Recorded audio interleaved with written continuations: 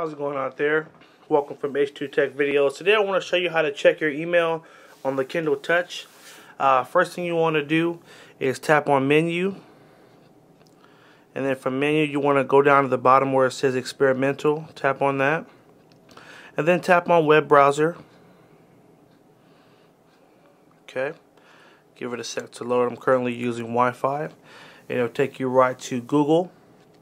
What you want to do is tap once in the search box at the top, and you want to type in. So I'm going to show you four different, like the four main email accounts, which are Gmail, AOL, Yahoo, and Hotmail. Those are like the four main emails that pretty much everybody uses. So let me show you Gmail first. What you want to do is type in www, or in fact there's a button at the bottom that's a www, so you can just hit that.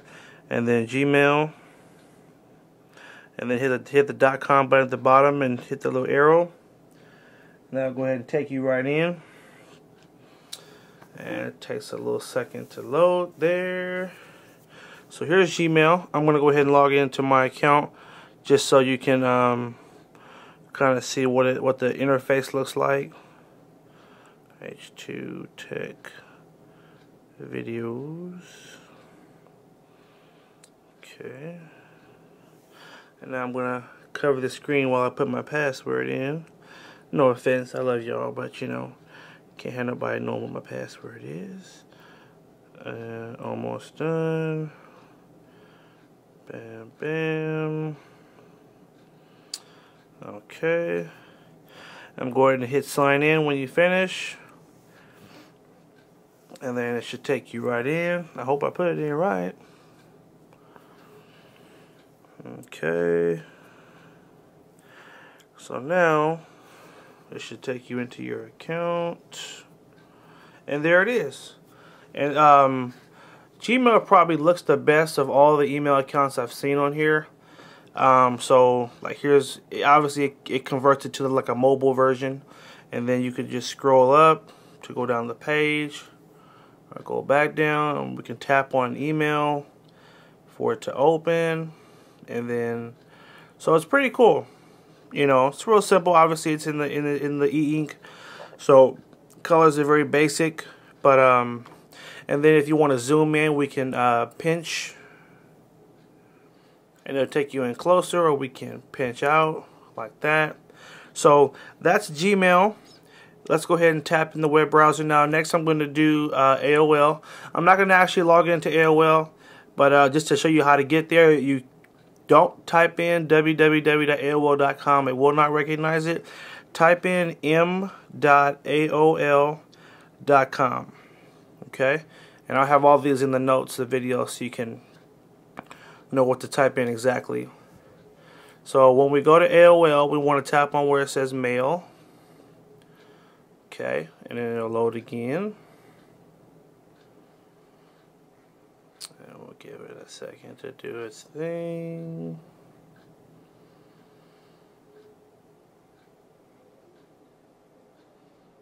There we just about. Cool.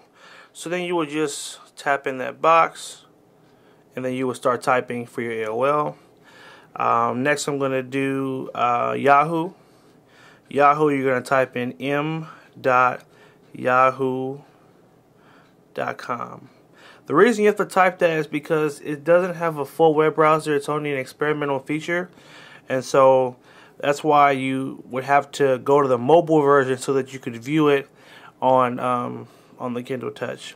And I actually logged in to my email in here already, but this is the mobile screen right here. In the upper right corner, it'll say mail, so we'll tap on mail. Okay, so it logged me out automatically, so I'm going to log into Yahoo so you can see what their interface looks like too. 1 second.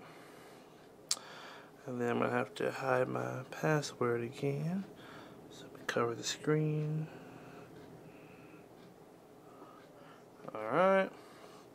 Now I'm going to go ahead and click on sign in. Okay. A little bit more loading. Try to stay in the center of the video. And so this is the Yahoo interface. Again, it's, you know, their mobile version. And you have access to your contacts, your calendar. In fact, let's see what the calendar looks like. Yeah, the calendar is not as pretty as I thought it would be. Oh, this is, well, today.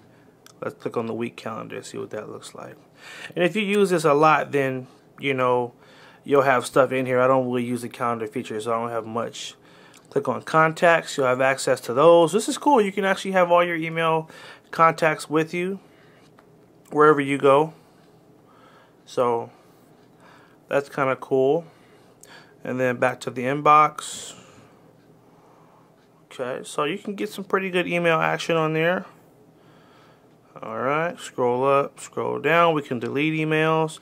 Let's tap on this email just to see what it looks like in the Yahoo version. Oh, you gotta click on the subject. And there we go. It's loading right now. Okay. We can kind of just swipe up or swipe down. So it's simple, you know. The important thing is being able to check them on the go. And again, it's 3G, so you'll be able to, well, I have a 3G version. If you have a 3G one, you'll be able to use that to like check email anywhere. So that's a cool plus. The last email account I'm going to do is Hotmail, or basically Windows Live. You're going to go ahead and tap in the search at the top and type in mobile.live, Live.com. And then we're going to go ahead and hit the little bottom arrow, which is the enter key. And then it will take us to their website. I'm not going to log into theirs, but I just wanted to provide the link so you would know how to get to those websites so you can log into your own accounts. So here we go. This is what it looks like. And then if we tap on that box, usually it'll make it bigger for you to be able to actually type something. Or we can do a little pinch to zoom, and then we can kind of move it over a little bit. So, and now the keyboard's up, and then it kind of centers it for you. So this is email on the Kindle Touch. Again, you do have a web browser. It is an experimental feature, so you don't have full access. One of the downsides of the Kindle Touch is you cannot access Facebook from it. I actually tried to use the Facebook mobile version, and it doesn't let you get in. So that's probably the one downside or one flaw I see in the Touch. But other than that, still a great reader, and you can get your email on there. So I hope this was helpful. Send me a comment. Let me know what you thought of the video, and have a good one.